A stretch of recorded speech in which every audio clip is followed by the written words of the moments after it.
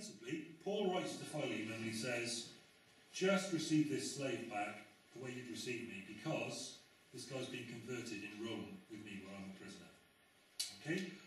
What's that doing in the Bible?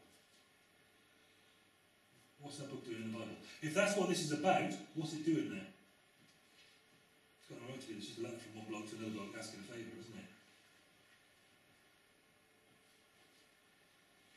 It's in the Bible for a reason. And what's the Bible for? You know, all Scripture is God-breathed, right? And it's God-breathed for a reason, so that it can be useful for teaching and rebuking and correcting and training in righteousness. So that's what it's there for. So that the man of God may be thoroughly equipped for every good work. How is Paul, writing to Philemon about Onesimus, going to equip us for every good work? Pretty straightforwardly, because what that letter does is it opens a window on the way things were in the early church, the way things were between the early believers, and it shows us what pattern of church existed in those early days when the doctrine was fresh, when the events were fresh in everybody's mind, when the Spirit was powerfully upon them. It shows us a church, how a church works in the plan and purpose of God when it's going all right.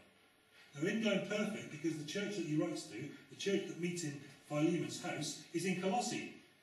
And we know there were problems in the church in Colossae, because he writes Colossians for that reason. Probably sends this letter along with Colossians at the time. There's tons that's wrong, but there's this that's good about it, and there's this that needs to be emulated, done by us to please God.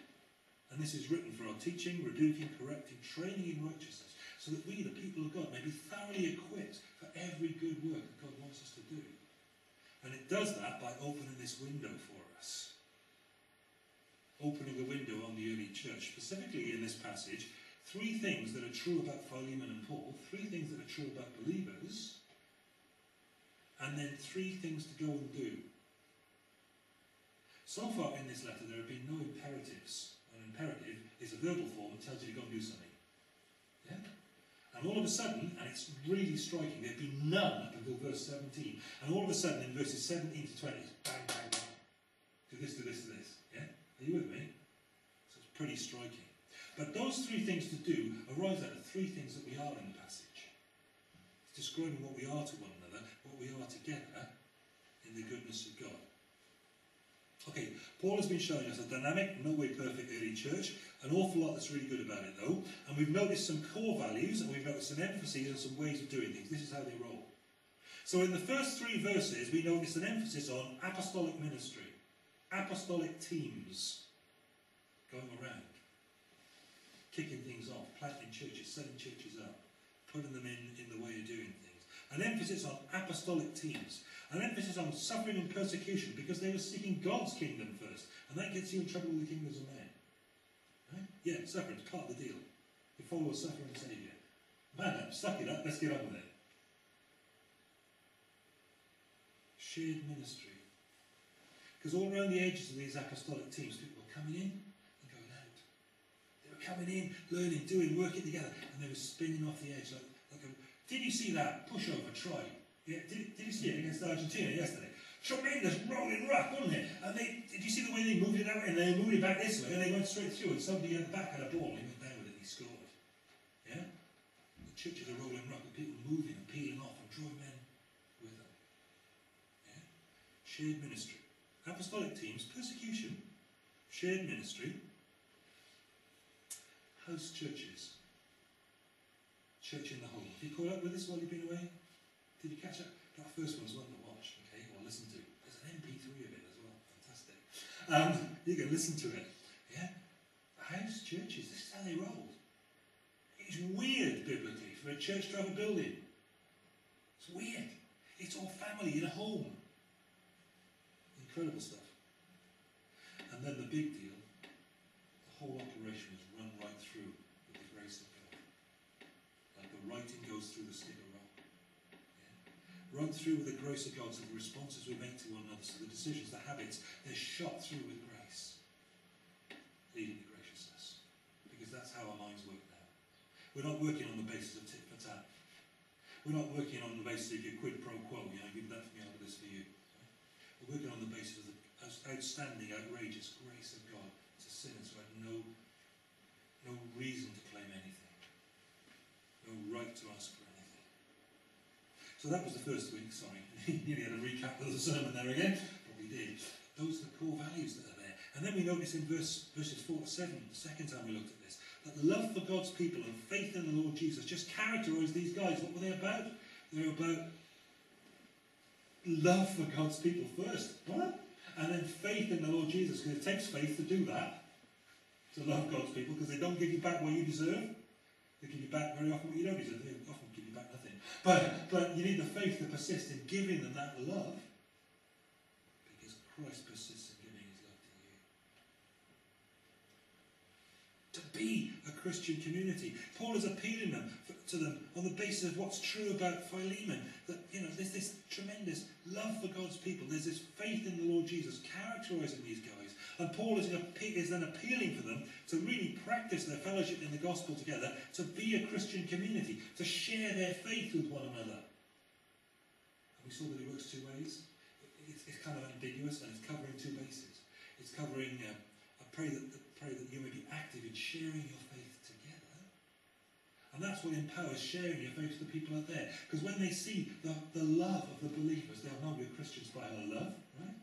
When they see that community happening together, that's the most powerful apologetic you can have for the gospel. They'll see it's real. They'll know it's real when they see that.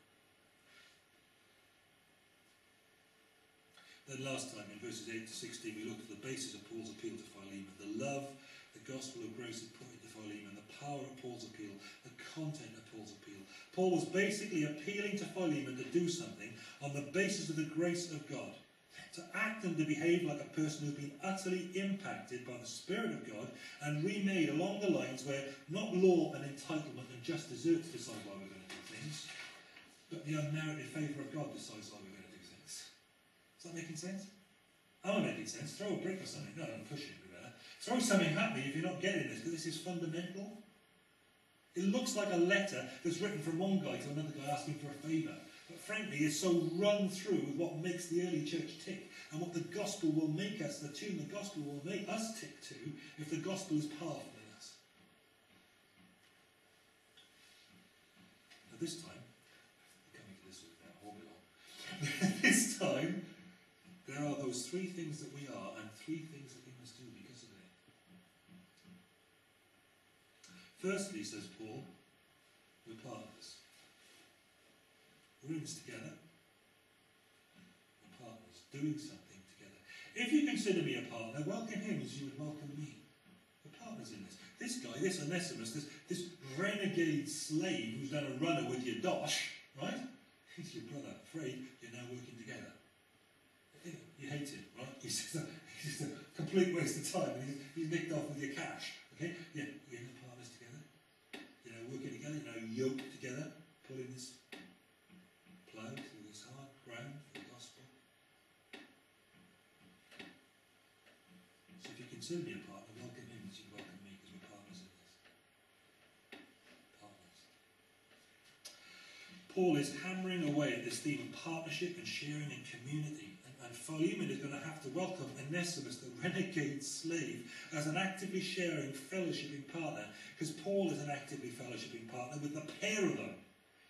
And both of them, and Paul as well, are in fellowship, or in partnership with the living God in the work of the kingdom. I hope I'm not going to be enthusiastic and wake the baby up. It might happen. We're in this together because we're in this with God. We have fellowship with the Father and with his Son, the Lord Jesus Christ. We're partners in this. Here's fundamentally what we are. The first thing, says Paul, our sins have been forgiven. We're therefore reconciled to God so that our fellowship with him is restored. And we are therefore partners with him and therefore with a whole lot of other seemingly unacceptable people who've spent their lives up until now wronging and being wronged, possibly doing that to me. Partners together. And God has taken you as you are, and he's sucked up all the things that go on with you that are rubbish, and gone on with it. He's made you a partner with him in spite of you. And because he has, so must you, Philemon, accept those who are unacceptable and get on in partnership, working together. Tough stuff in the Bible. By virtue of Christ's sin-atoning death on the cross, by virtue of his application of his saving grace to us, unacceptable, offending people, by the miracle-working power of the Spirit of God, who has got hold of us and applied all that truth and made it real in us.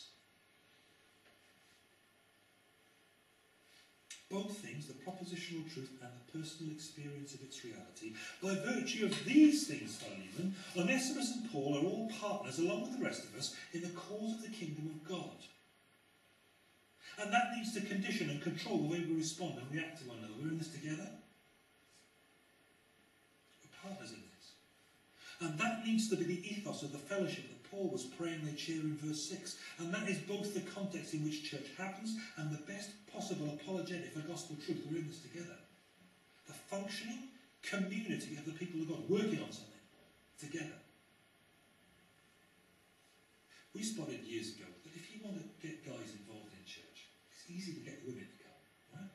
Well, you know, within certain limits. But guys particularly respond to a work day. Yeah?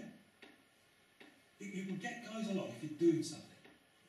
If you're building a bus shelter for charity, I don't know, something daft maybe, but guys like that particularly. I think ladies like it as well. There's this partnership going on. It's appealing to the world around us to be together in something. Didn't you see that? Now look, they're looking for that. They're looking to see that reality of that partnership. And maybe they can be part of that. I just wonder sometimes about all these good conversations we have, because we do. We have some good conversations with people. As a church, we're pretty missional. We're pretty good at talking to people about the Lord Jesus. I know that because I hear of it, and because we come in here on a Sunday and people are telling me all the time, and I'm sharing and you're sharing these conversations we've had with guys. And please pray for my friend such and such who I've had this conversation about the Lord with. We have such good conversations, and that is brilliant. Let's face it, there's a lot of places you could be this Sunday, and that wouldn't be true of us. Okay? It's true of us here. We have a lot of good conversations with people. But you know, for myself, speaking for myself, I could give you a list of good conversations, stunning in a few cases, I've had this week with some unpromising seeming individuals in some unpromising places. It's been great. But I can have so many good conversations. I can talk about grace. I can show where and how it was paid for at Calvary. I can explain where this truth impacts a particular individual's life and troubles. But outside the community of God's people, apart from the fellowship of the Spirit, so often it just seems like a dialogue with the deaf. Because it isn't real. Do you know what I mean? They can't see it happening. God has made us partners in Christ. God has made us partners with the Spirit. God has made us partners with one another in God's church. That is powerful stuff. How did that happen? Would we normally be, working together on something? Do you know, I've got to tell you this. Me and him, we built this plinth the other day, right? With stone. He was clever. Well, he's good at it. That's what I like. And we built this thing together, and it was good. It was good to be working on it together.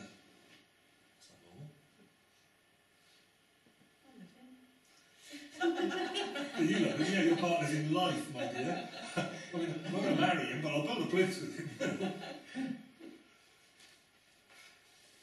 There's this whole thing the church is, and therefore needs to be, working together to give Jesus glory. A powerful testimony to an alienated and an unreconciled world.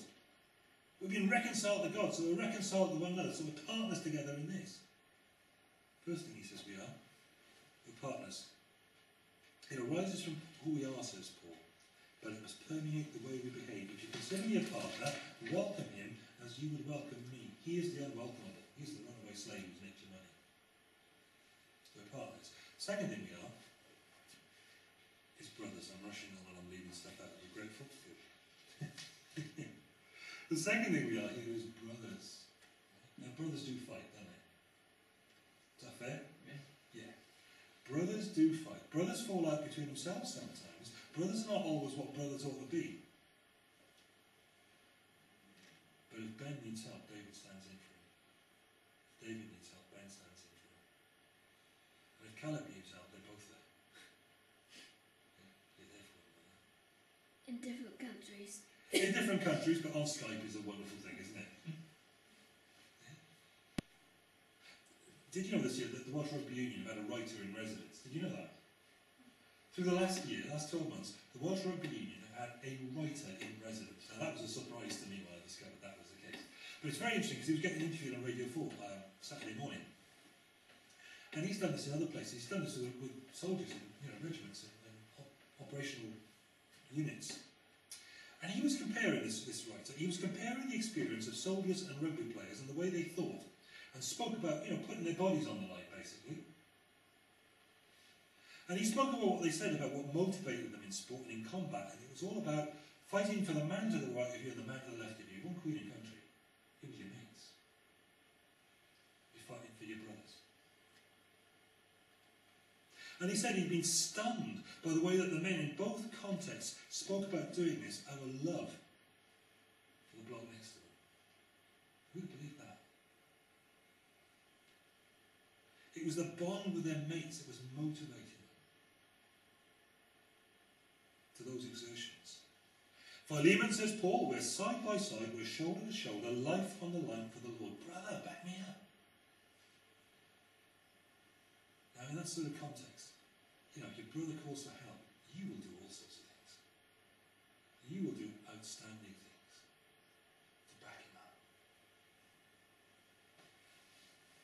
Brother, says Paul, I've run into enemy territory. I've got hold of this sin-wounded Onesimus, under fire from the enemy of souls, locked up in prison. He became my son while I was still in chains, says Paul.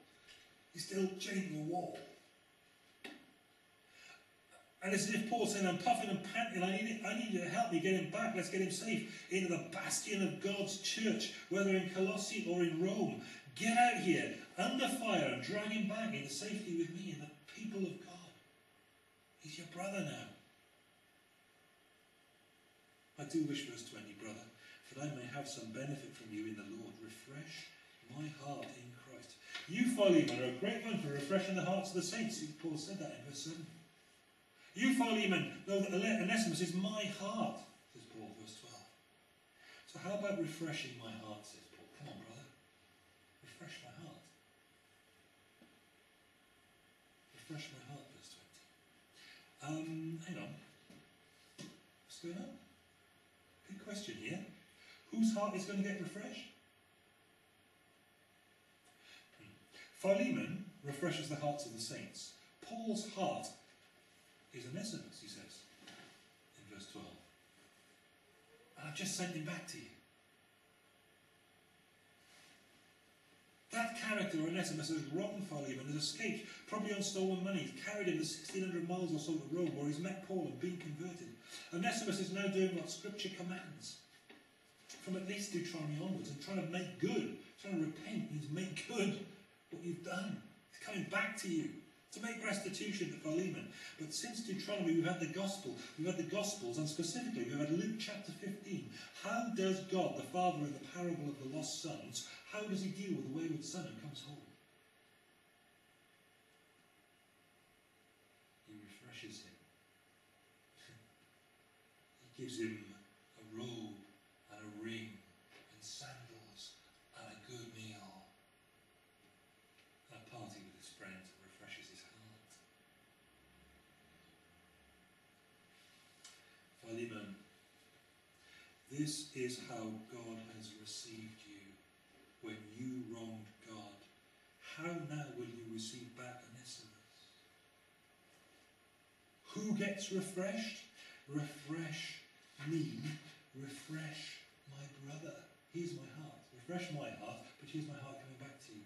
Who gets refreshed? If Philemon refreshes Onesimus the way the Father refreshes the Son who returns in Luke 15, whose heart's going to be refreshed? Mine, says Paul. I'm going to be busted. I'm going to be busted. Will you do that for me?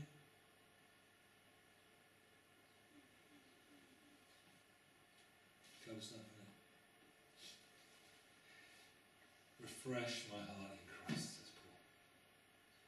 You are a refresher. Do it for me. Three things we are: partners, brothers, refreshers. We're to refresh the hearts of the saints. Now here's an aspect of ecclesiology you don't hear so much of.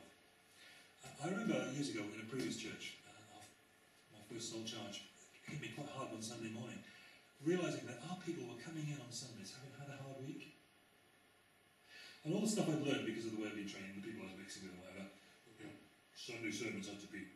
I remember meeting a guy, an older preacher, in a Christian bookshop from not far away. He was from a church not that far away. And he said, "Oh, my as if it was a good thing, he said, oh, my sermons, they bury people." I was thinking, they probably do, mate, yeah. Kill me off anyway, you know, as if this was a good thing. And realising that those people were coming in there from lives that had been hit and battered and shattered, and they needed their souls not to be redeemed, that was done, but they needed their hearts to be refreshed. How's that going to happen? Well, Philemon's a big one for that. You, brother, have refreshed the hearts of the saints. This is what we are for one another, partners.